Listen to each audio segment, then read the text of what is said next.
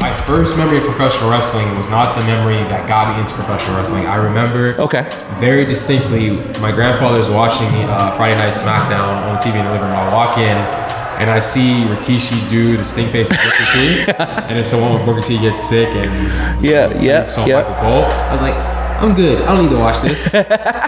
What is he watching, dude? Yeah, a few years later, I'm in middle school, and I'm just channel surfing. I'm sitting home alone. My family's out doing something I didn't really want to do. I just wanted to chill at home. Sure. Channel surfing, and the Boogeyman comes up on the screen. Okay. I'm the Boogeyman. Yeah, and it's very interesting because it was like a horror movie, but also combat fighting. And I really wanted to do MMA before professional wrestling. Sure. Because I liked combat sports like Bruce Lee and all the things. Yeah.